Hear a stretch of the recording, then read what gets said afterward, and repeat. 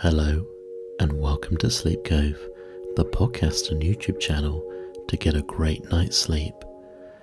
This bedtime story is the classic Arabian Nights tale of Alibaba and the 40 Thieves. Please check out my YouTube channel for other bedtime stories, including other Arabian Night tales such as Aladdin. If you prefer your bedtime stories with music, this recording is also available with relaxing music on my channel. Please do not listen to this recording whilst driving or operating heavy machinery. Please listen in a place where you can safely go to sleep. And let's begin. Arabian Nights, Alibaba and the 40 Thieves. In a town in Persia lived two brothers named Qasim and Alibaba, between whom their father at his death had left what little property he possessed equally divided. Qasim, however, having married the heiress of a rich merchant, became, soon after his marriage, the owner of a fine shop, together with several pieces of land, and was in consequence, through no effort of his own, the most considerable merchant in the town. Alibaba, on the other hand, was married to one as poor as himself, and having no other means of gaining a livelihood, he used to go every day into the forest to cut wood, and lading therewith the 3 asses which were his sole stock in trade, would then hawk it about the streets for sale.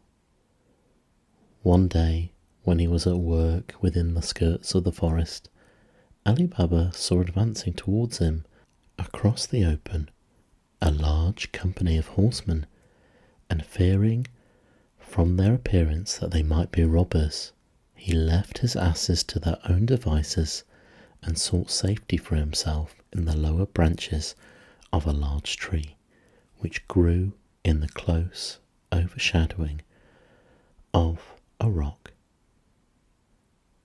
Almost immediately it became evident that this very precipitous rock was the goal towards which the troop were bound.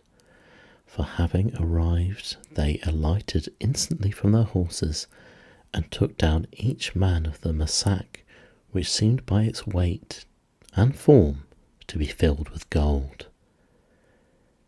There could no longer be any doubt that they were robbers. Alibaba counted 40 of them. Just as he had done so, the one nearest to him, who seemed to be their chief, advanced towards the rock,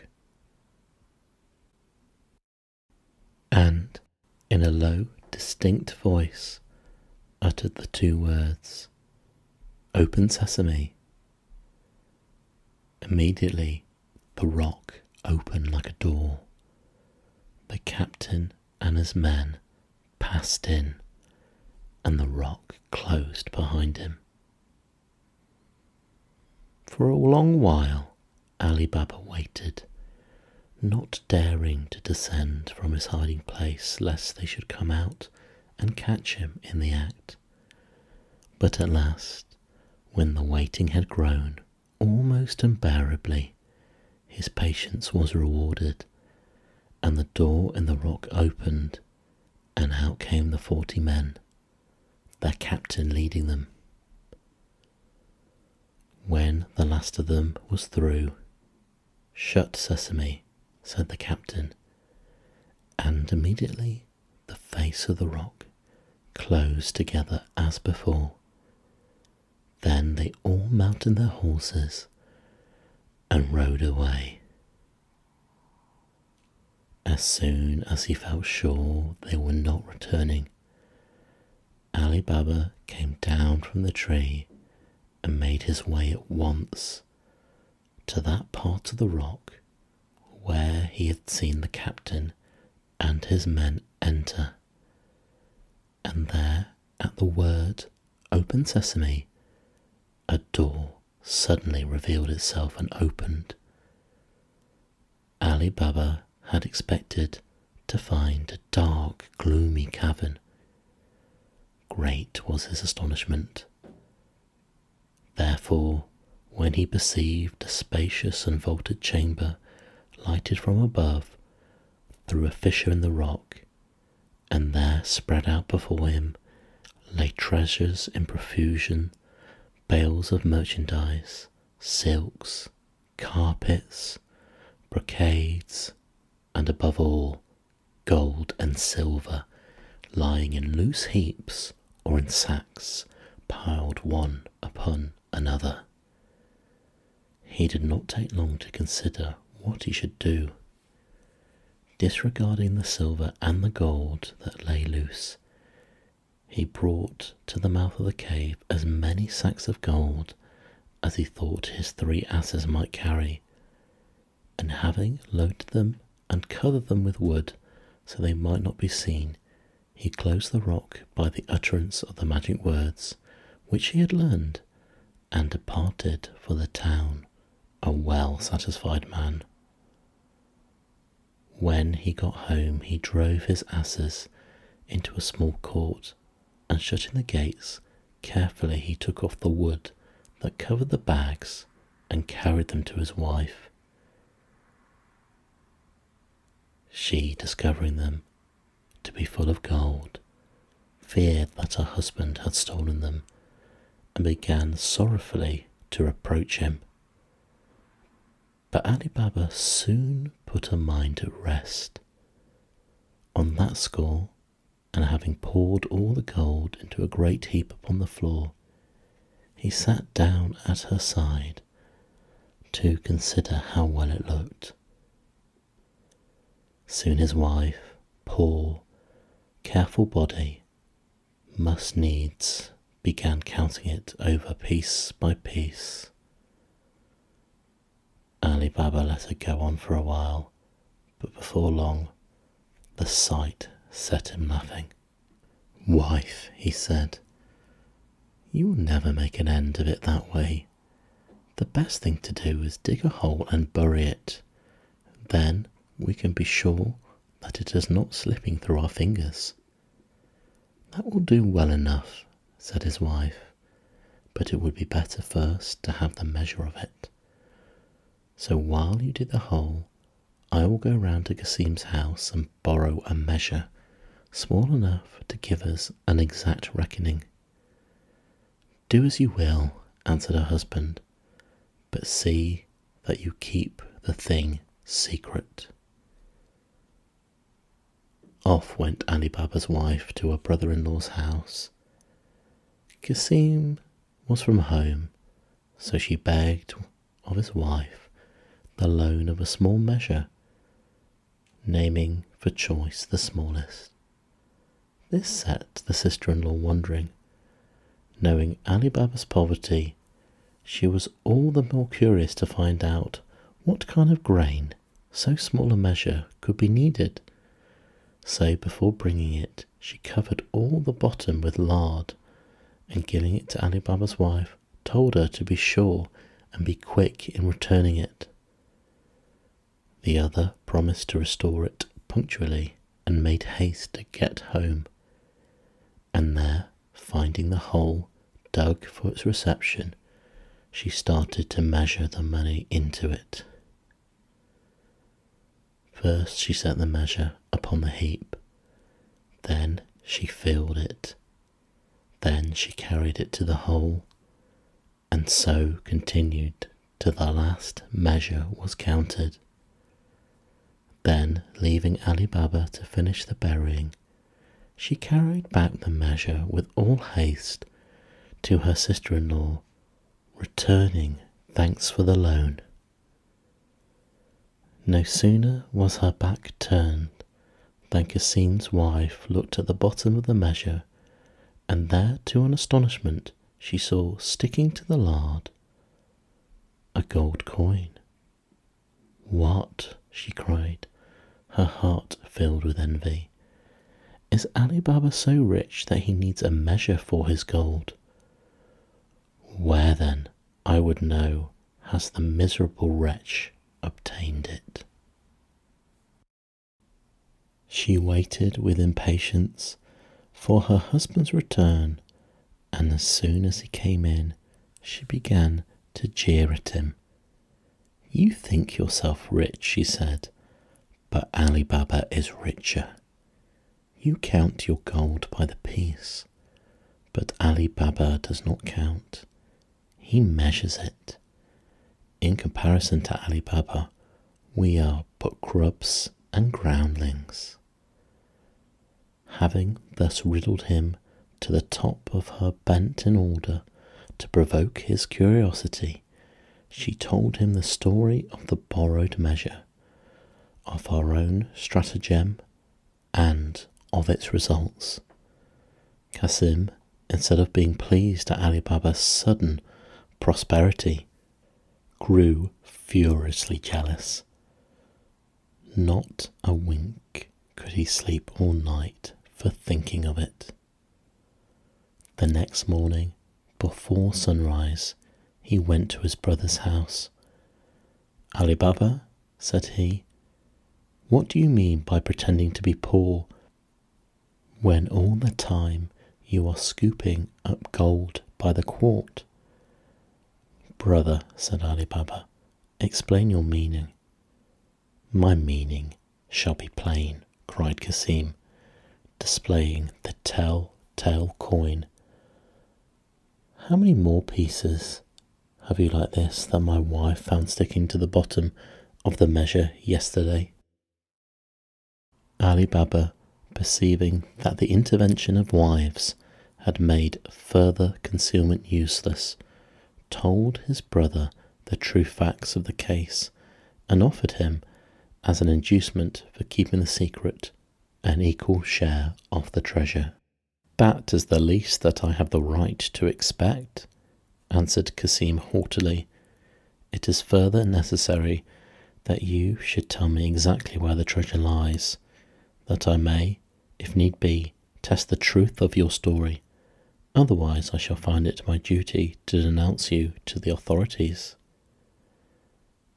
Alibaba, having a clear conscience, had little fear of Cassim's threats, but out of pure good nature he gave him all the information he desired, not forgetting to instruct him in the words which would give him a free passing into the cave and out again. Cassim, who had thus secured all he had come for, lost no time in putting his project into execution. Intent on possessing himself all the treasures which yet remained, he set off the next morning before daybreak, taking with him 10 mules laden with empty crates. Arrived before the cave, he recalled the words which his brother had taught him.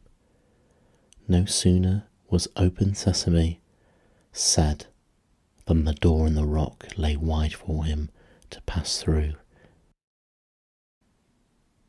And when he had entered, it shut again.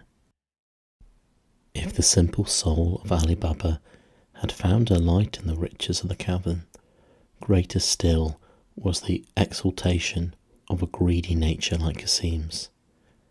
Intoxicated with the wealth that lay before his eyes, he had no thought but to gather together with all speed as much treasure as the 10 mules could carry, and so, having exhausted himself with heavy labour and excitement, he suddenly found, on returning to the door, that he had forgotten the key which opened it.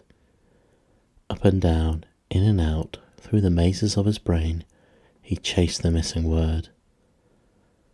Barley and maize and rice, he thought of them all, but of sesame never once, because his mind had become dark to the revealing light of heaven, and so the door stayed fast, holding him prisoner in the cave, where to his fate, undeserving of pity, we leave him.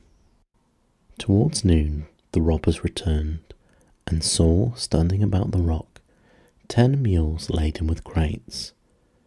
At this, they were greatly surprised and began to search with suspicion amongst the surrounding crannies and undergrowth.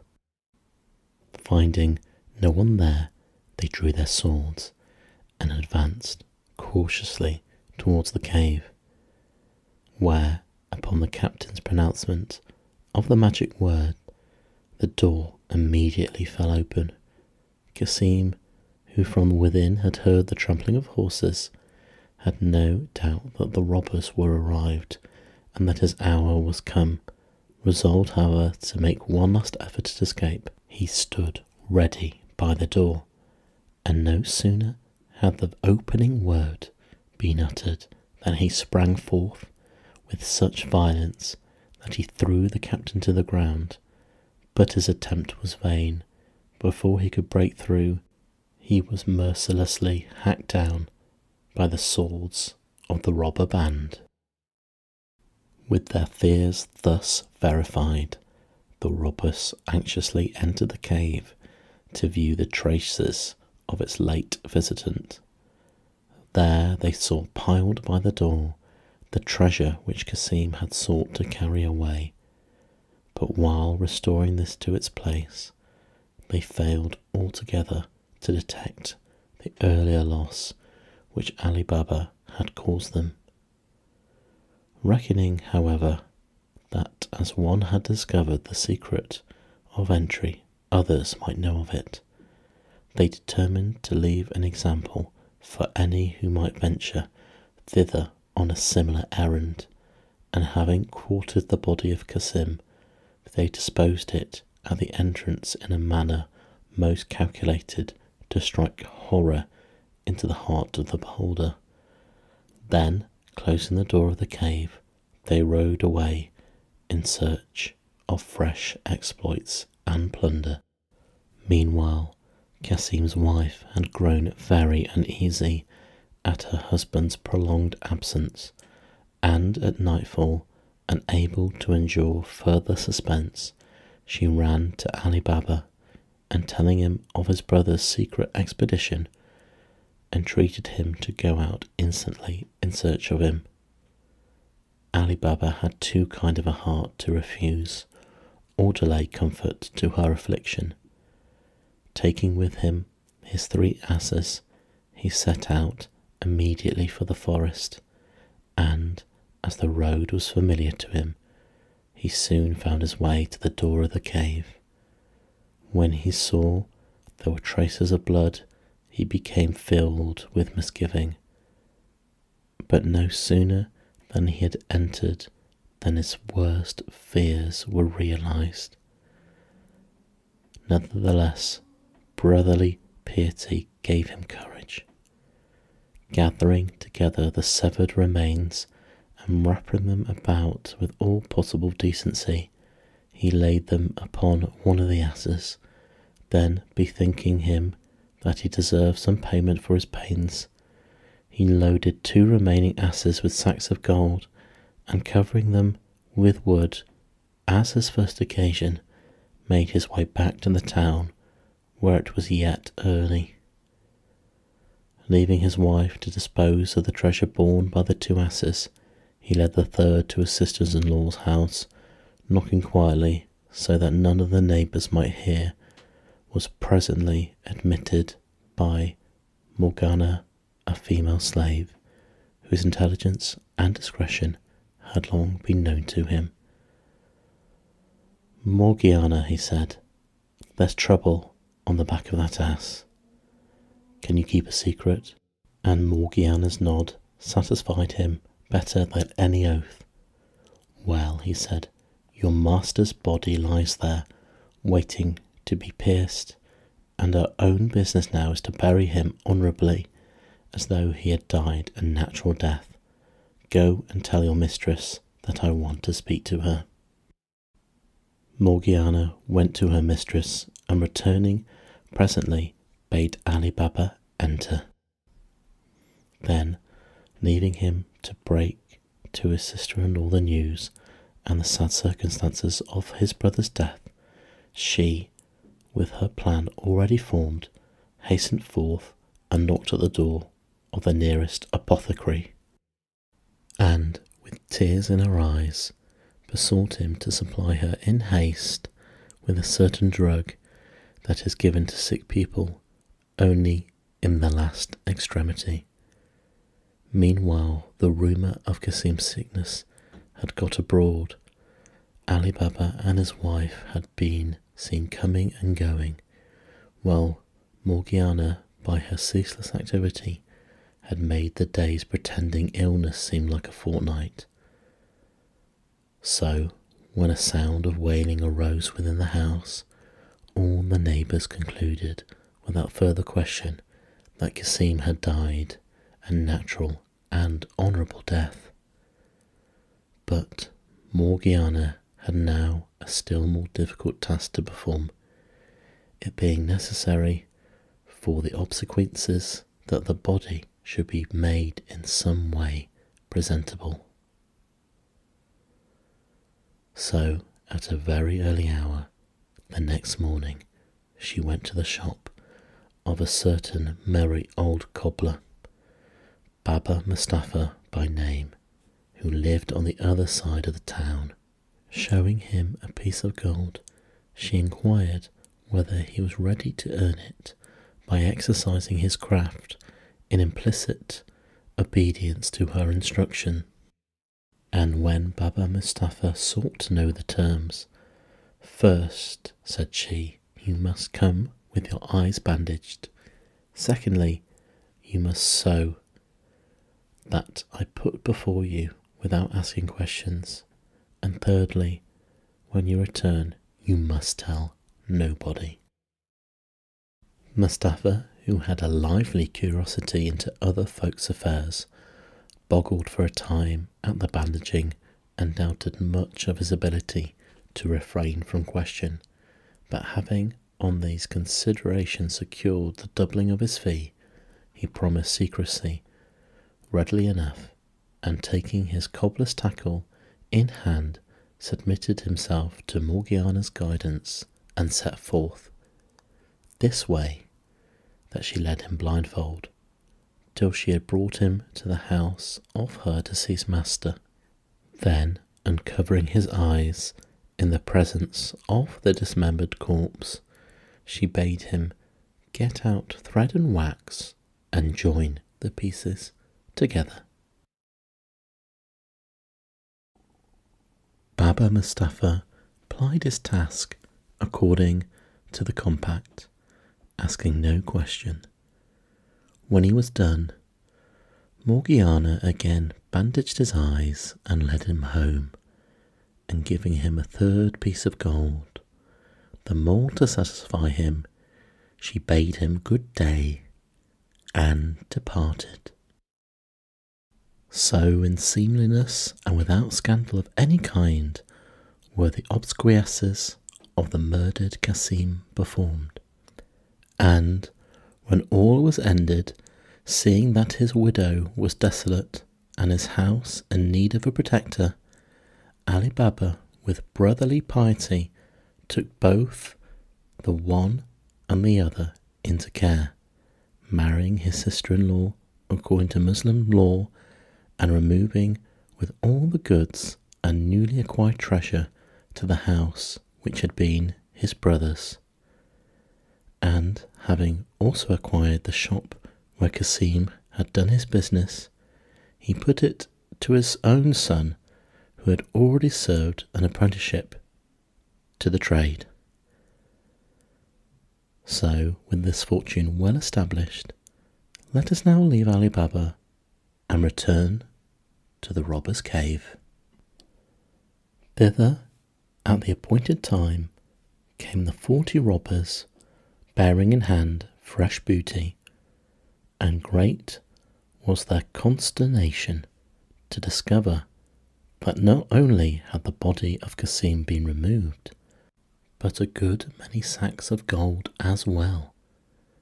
It was no wonder that this should trouble them, for so long as anyone could command secret access, the cave was useless as a depository for their wealth.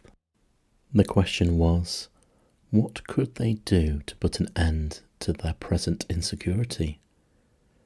After long debate, it was agreed that one of their number should go into the town disguised as a traveller, and there, mixing with the common people, learn from their report whether there had been recently any case in their midst of a sudden prosperity or sudden death. If such a thing could be discovered, then they would make sure of tracking the evil to its source and imposing a remedy. Although the penalty for failure was death, one of the robbers at once boldly offered himself for the venture, and having transformed himself by disguise, and received the wise counsels and commendations of his fellows, he set out for the town.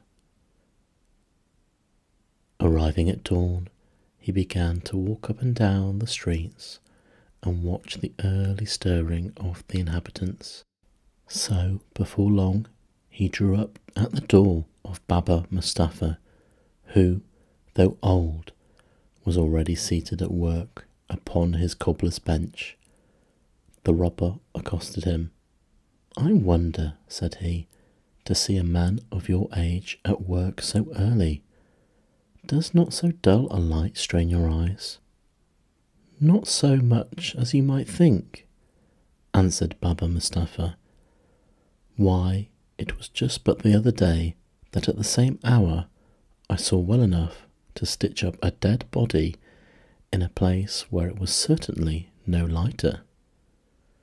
"Stitch up a dead body?" cried the robber, in pretended amazement, concealing his joy at the sudden intelligence. "Surely you mean in its winding sheet, for how else can a dead body be stitched?" "No, no," said Mustafa. "What I say I mean. But as it is a secret, I can tell you no more." The robber drew out a piece of gold. "Come," he said, "tell me nothing you do not care to. Only show me the house where lay the body that you stitched." Baba Mustafa eyed the gold longingly. "Would that I could," he replied, "but alas, I went to it blindfold."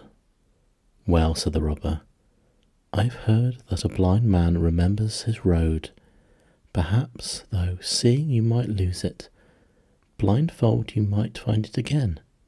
Tempted by the offer of a second piece of gold, Baba Mustafa was soon persuaded to make the attempt. "It was here that I started," said he, showing the spot, "and I turned as you see me now."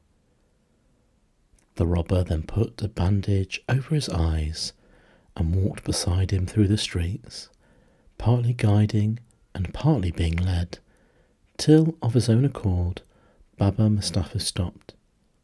"It was here," said he, "the door by which I went in should now lie to the right, and had in fact come exactly opposite to the house which had once been Kasim's, where Alibaba now dwelt." The robber, having marked the door with a piece of chalk, which had been provided for the purpose, removed the bandage from Mustafa's eyes, and, leaving him to his own devices, returned with all possible speed to the cave where his comrades were awaiting him. Soon after the robber and cobbler had parted, Morgiana happened to go out upon an errand, and as she returned, she noticed the mark upon the door. "This," she thought, "is not as it should be. Either some trick is intended, or there is evil brewing for my master's house." Taking a piece of chalk, she put a similar mark upon 5 or 6 doorways to the right and left, and having done this, she went home with her mind satisfied, saying nothing. In the meantime, the robbers had learned from their companion the success of his venture.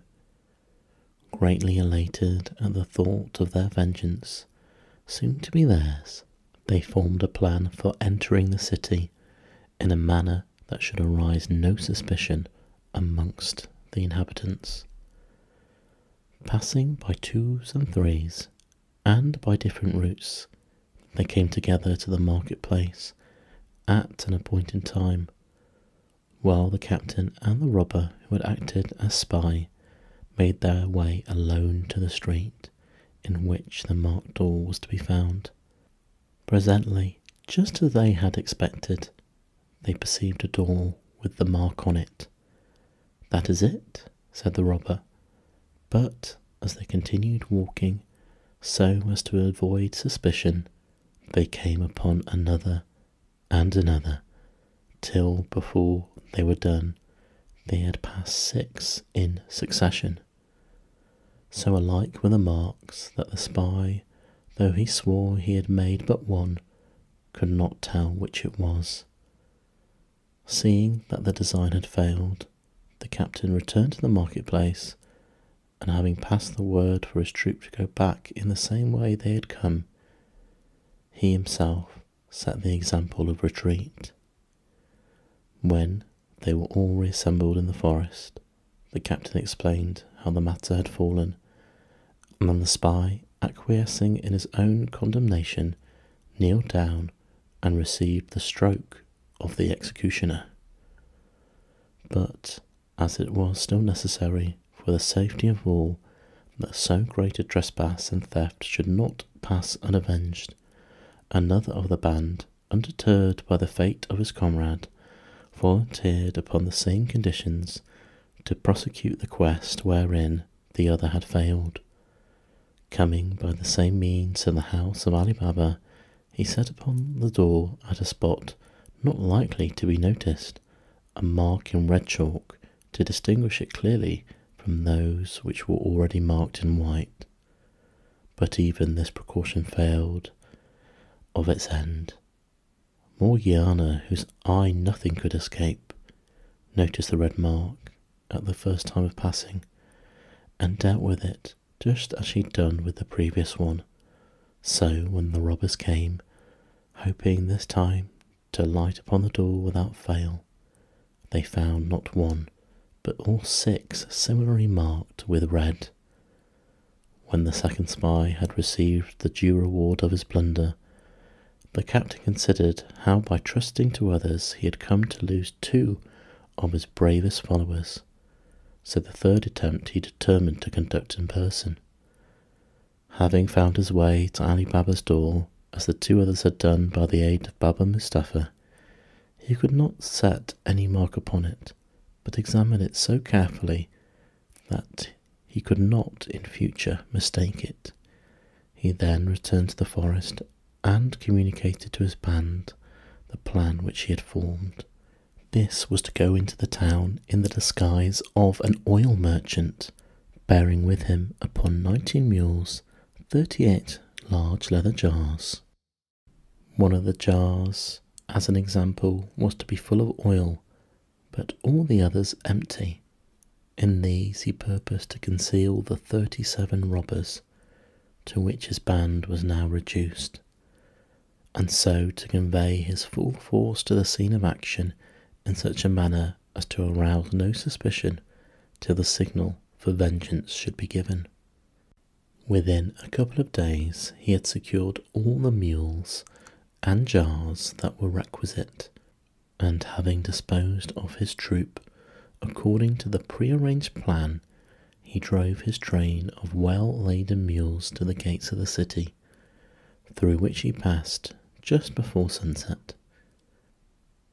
Proceeding thence to Ali Baba's house, and arriving as it fell dark, he was about to knock and crave a lodging for the night, when he perceived Ali Baba at the door enjoying the fresh air after supper.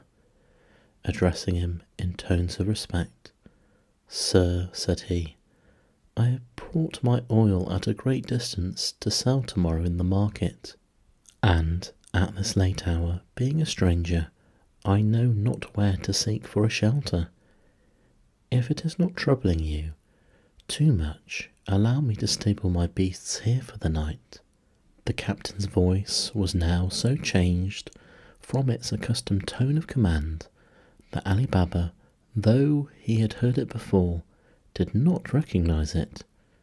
Not only did he grant the stranger's request for bare accommodation, but as soon as the unlading of the stable of the mules had been accomplished, he invited him to stay no longer in the outer court, but enter the house as his guest.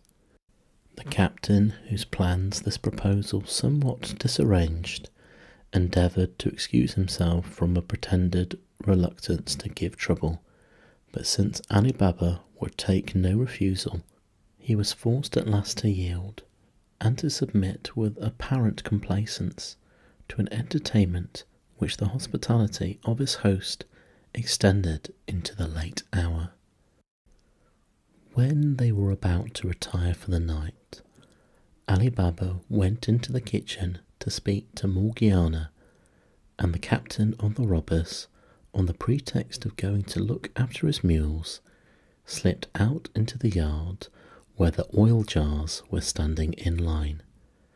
Passing from jar to jar, he whispered into each, "When you hear a handful of pebbles fall from the window of the chamber where I am lodged, then cut your way out of the jar and make ready, for the time will have come."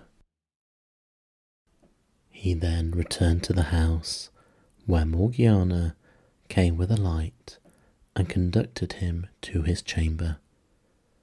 Now Alibaba, before going to bed, had said to Morgiana, "Tomorrow at dawn I am going to the baths. Let my bathing linen be put ready, and see that the cook has some good broth prepared for me against my return." Having therefore led the guest up to his chamber, Morgiana returned to the kitchen and ordered Abdallah the cook to put on the pot for the broth. Suddenly, while she was skimming it, the lamp went out, and on searching, she found there was no more oil in the house. At so late an hour, no shop would be open, yet somehow the broth had to be made, and that could not be done without a light. "As for that," said Abdallah, seeing her perplexity, "why trouble yourself? There is plenty of oil out in the yard." "Why, to be sure," said Morgiana, and sending Abdallah to bed so he might be up in time to wake his master on the morrow, she took the oil can herself and went out into the court. As she approached the jar which stood nearest, she heard a voice within say, "Is it time?" To one of Morgiana's intelligence, an oil jar that spoke was an object of even more suspicion than a chalk mark on a wall, and in an instant she apprehended what danger for her master and his family might lie concealed around her. Understanding well enough that an oil jar which asked a question required an answer, she replied quick as thought and without the least sign of perturbation, "Not yet, but presently," and thus she passed from jar to jar, 37 in all, giving the same answer, till she came to the one which contained the oil. The situation was now clear to her. Aware of the source from which her master had acquired his wealth, she guessed at once that in extending shelter to the oil merchant, Alibaba had in fact admitted to his house the robber captain and his band. On the instant, her resolution was formed. Having filled the oil can, she returned to the kitchen, where she lighted the lamp, and then, taking a large kettle, went back once more to the jar which contained the oil. Filling the kettle, she carried it back to the kitchen, and putting it under a great fire of wood, had soon brought it to the boil. Then, taking it in hand once more, She went out into the yard and poured into each jar in turn a sufficient quantity of the boiling oil to scald its occupant to death. She then returned to the kitchen and, having made Alibaba's broth, put out the fire, blew out the lamp, and sat down by the window to watch.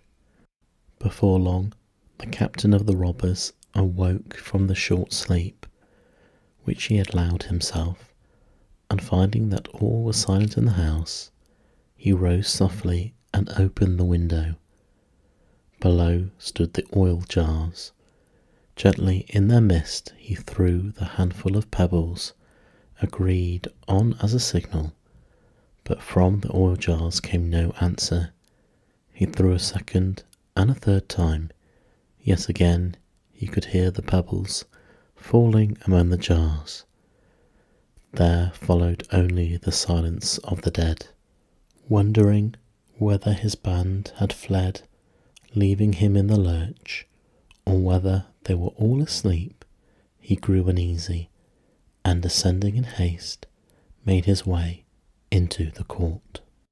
As he approached the first jar, a smell of burning and hot oil assailed his nostrils, and looking within he beheld in rigid contortion the dead body of his comrade. In every jar the same sight presented itself, till he came to one which had contained the oil. There, in what was missing, the means and manner of his companion's death were made clear to him. Aghast at the discovery and awake to the danger that now threatened him, he did not delay an instant, but forcing the garden gate and thence climbing from wall to wall, he made his escape out of the city. When Morgiana, who had remained all this time on the watch, was assured of his final departure, she put her master's bath linen ready, and went to bed well satisfied with her day's work. The next morning Alibaba, awakened by his slave, went to the baths before daybreak. On his return he was greatly surprised to find that the merchant was gone, leaving his mules and all jars behind him. He inquired of Morgiana the reason. "You will find the reason," she said, "if you look into the first jar you come to." Alibaba did so, and seeing a man, startled back with a cry. "Do not be afraid," said Morgiana.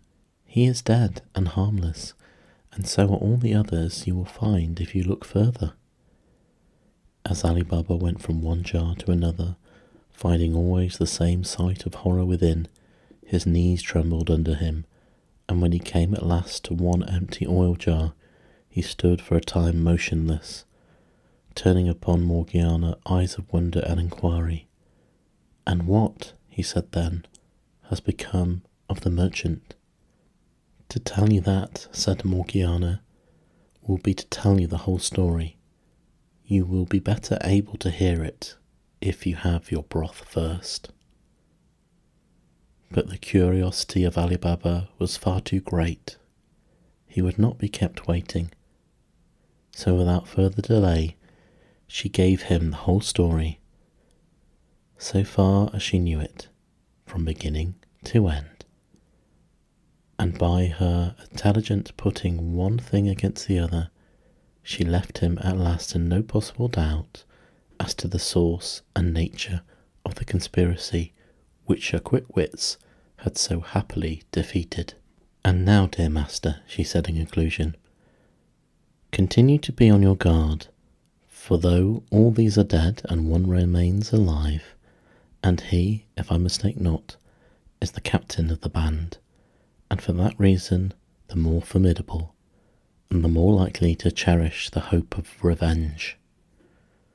When Morgiana had done speaking, Alibaba clearly perceived that he owed to her not merely the protection of his property, but life itself. His heart was full of gratitude. "Do not doubt," he said, "that before I die, I will reward you, as you deserve. As an immediate proof from this moment, I give you your liberty." This token of approval filled Morgiana's heart with delight.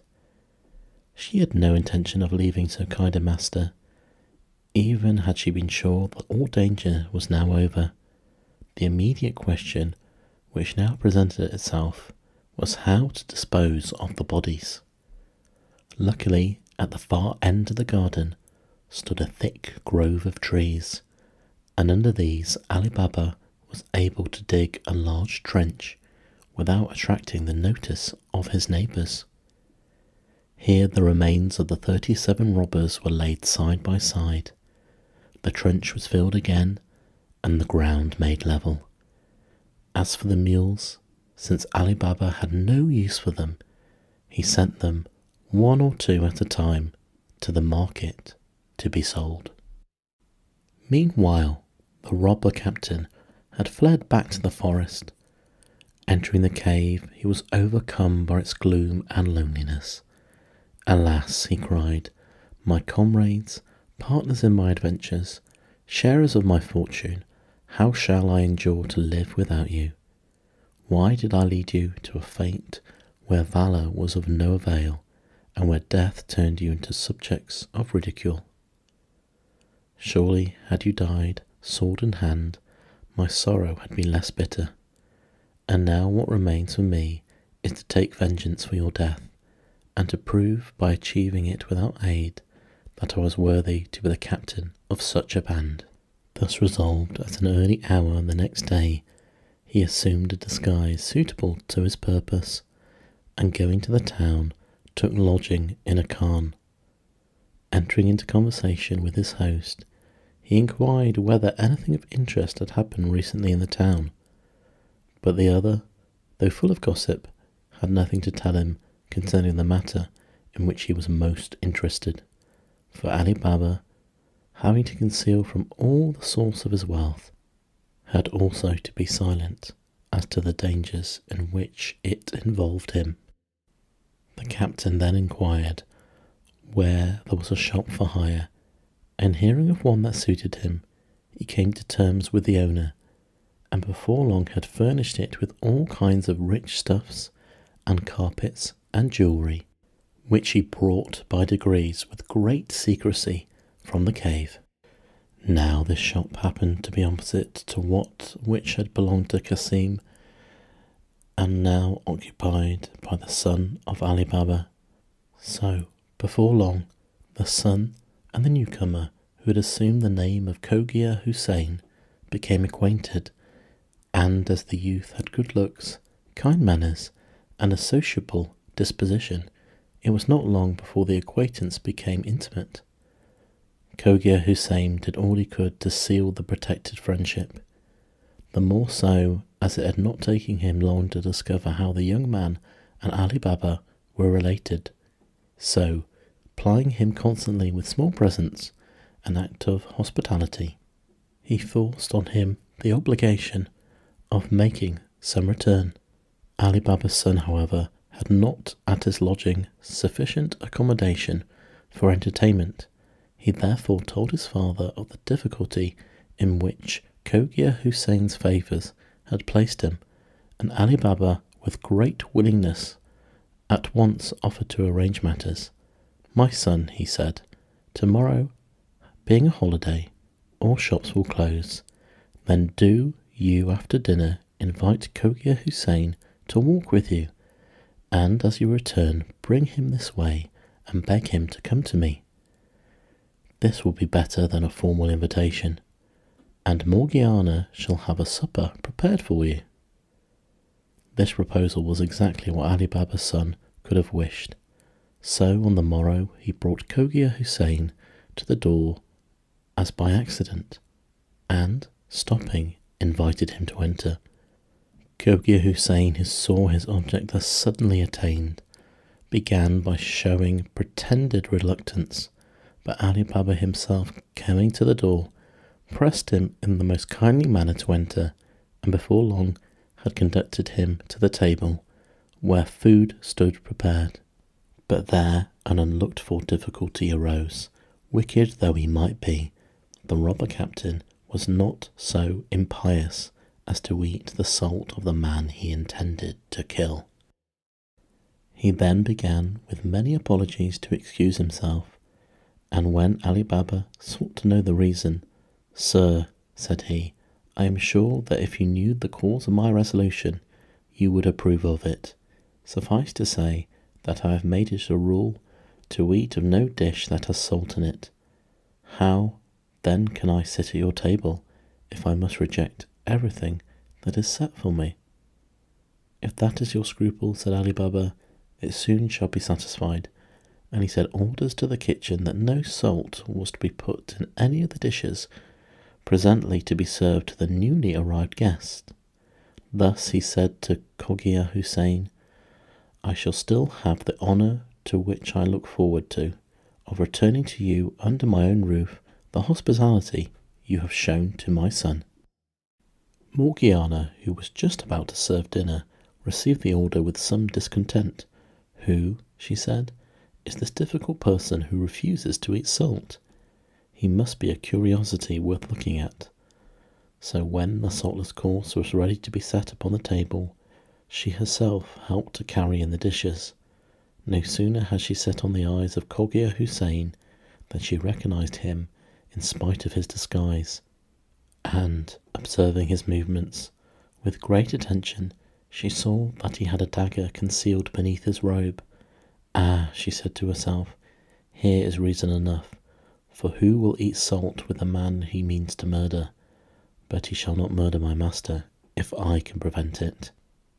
Now Morgiana knew that the most favourable opportunity for the robber captain to carry out his design would be after the courses had been withdrawn, and when Alibaba and his son and guest were alone together over their wine, which indeed was the very project that Cogia Houssain had formed. Going forth, therefore, in haste, she dressed herself up as a dancer, assuming the headdress and mask suitable for the character. Then she fastened a silver girdle about her waist, and hung upon it a dagger of the same material. Thus equipped, she said to Abdallah the cook, "Take your tabor, and let us go in and give an entertainment in honour of our master's guest." So Abdallah took his tabor and played Morgiana into the hall.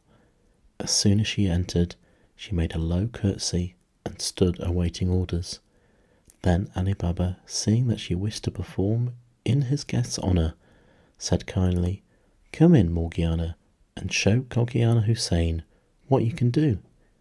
Immediately Abdallah began to beat his tabor and sing an air for Morgiana to dance to, and she, advancing with much grace and propriety of deportment, began to move through several figures, performing them with a case and a facility which none but the most highly practised can attain to.